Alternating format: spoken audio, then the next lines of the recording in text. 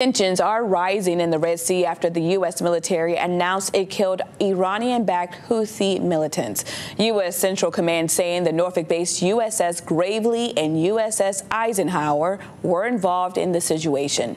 Navy helicopters acted in self-defense after being fired upon. 3 small Houthi boats were sunk after trying to attack a container ship.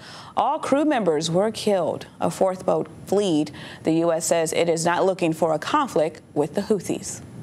It's one of the most important, most vital commercial waterways in the world, and we have an obligation with our allies and partners to keep the flow of commerce moving there.